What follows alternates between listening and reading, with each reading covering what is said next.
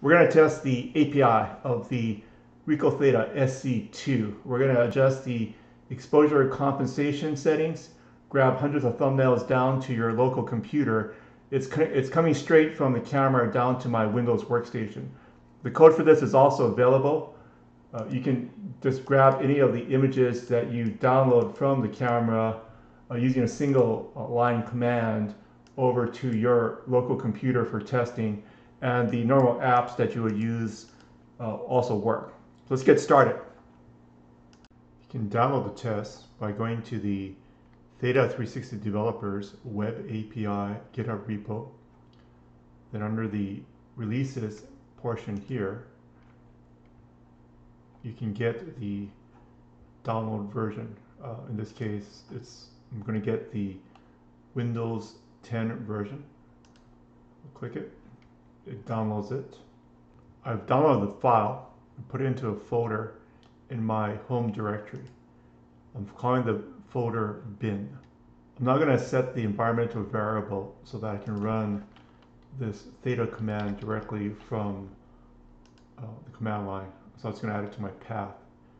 Environmental variables. I'll set it to the user variables for Craig path. And I'm going to add it into Craig bin.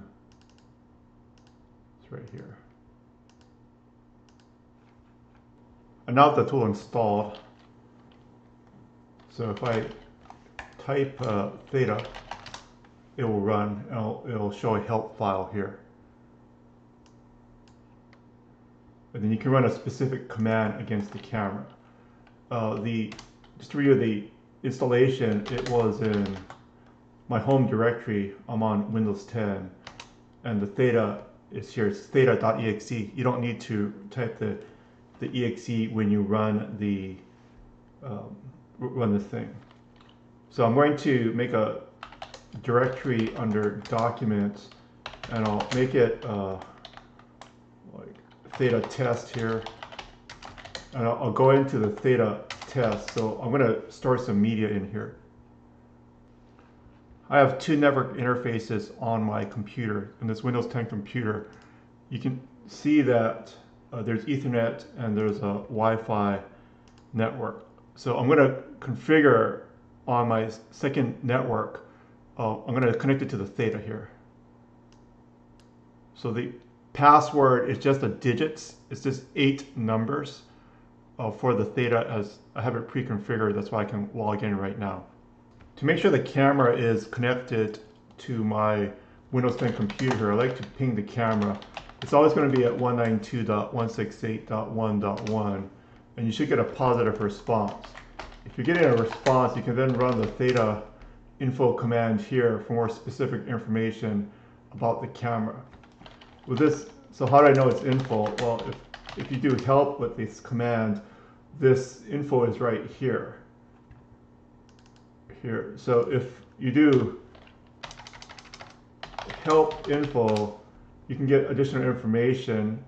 It will just print out all the information on the camera, not the state, but information. Or you could pass it another flag here, like info model, and it'll show the RICOH Theta, just a specific model, which is the Theta SC2. That's the one I'm testing. Or you can just grab the firmware to see what version of firmware. This is the most recent version of the firmware. This earlier version actually corrected some bugs with delete all. So it's good to update to the latest firmware. In this tool, you can also grab the state of the camera, which will give you stuff like the storage URI, battery level. You can all see the information here. Right now there's just one flag. So if you do help, you can just see that there's just one flag for the battery level. Pretty common to want to check out what your battery level is.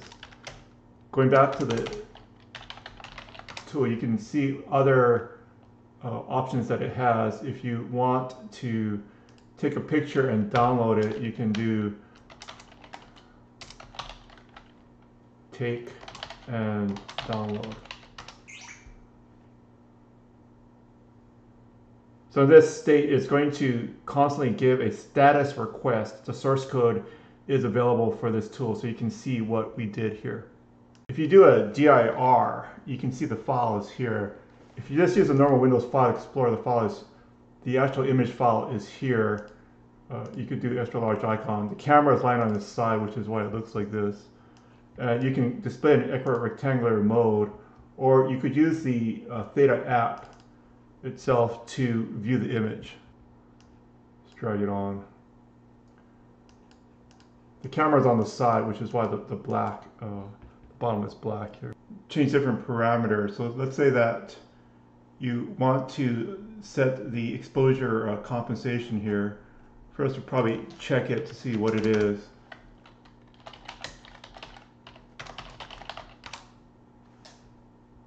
I currently have the exposure compensation set to 0, so it's going to take the default values. The higher the number, the brighter it is.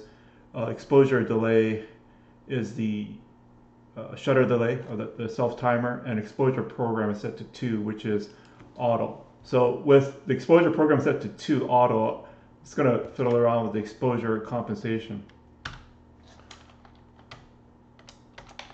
Using the tool, I can see that exposure compensation is one of the options.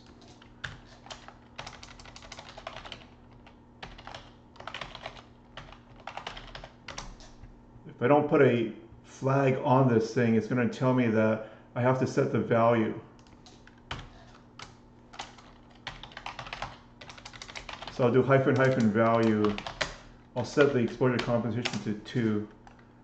And if I do get options again, you can now see that the exposure compensation is set to 2. The image theoretically should be brighter. So let's go back. I'm just doing the up arrow to go through the commands. I'm going to take and download again. It should take approximately 8 seconds with the Theta SC2 to take the picture. This recorded 7 seconds.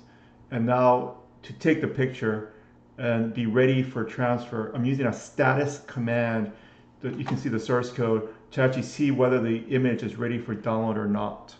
With the download complete, you can see that already it's pretty obvious that the exposure compensation is different. It's much brighter. I did put the camera in a tripod. My office is not this bright, but it is this messy. If you do right click, you can see the properties of this image file with the Windows File Explorer. Going down to the details, you could see that the exposure bias here has a +2 step, meaning that the exposure compensation has been altered by 2. Let's try to make it dark. So instead of exposure value of 2, I'm going to set it to -2.0. Now if I check the options, you can see that theoretically it should be exposure compensation of -2.0, right? So it should be dark. I'm going to take and download the file again. It's going to use the camera.status command to see what the state of the camera is, whether it's in progress or whether the state is done. At some point, the state will return done from the camera status command. When you're writing your app, you want to have a loop to check for the status. Once the status is done, it sends another command to this URL endpoint. So this file here is actually viewable within a browser too, but this thing writes it to disk. You can see that it's darker, right? So with the exposure bias or compensation set to -2, same picture, the camera didn't move, exact same scene, but much darker, much lighter. With this, you probably want it to be relatively light to make it look upbeat. You could then just do a test right here and set the compensation value maybe to 1.0. You don't need to verify it. You could just take and download here a exposure compensation of +1 bias here.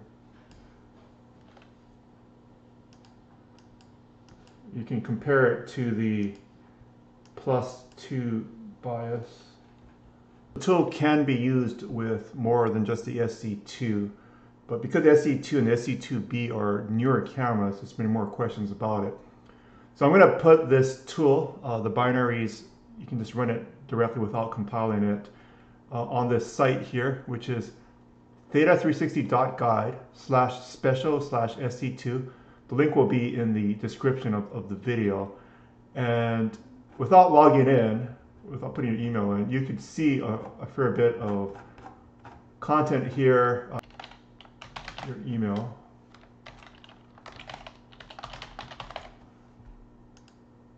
No password, you'll just get immediate access to it. We just need to track the email because we report back to RICOH on the popularity of the site, and RICOH is our sponsor. So that's the only reason we're grabbing your email. And I'll just put the download for the tool probably like right here. And download and let us know how it goes. Thanks. Have a great day.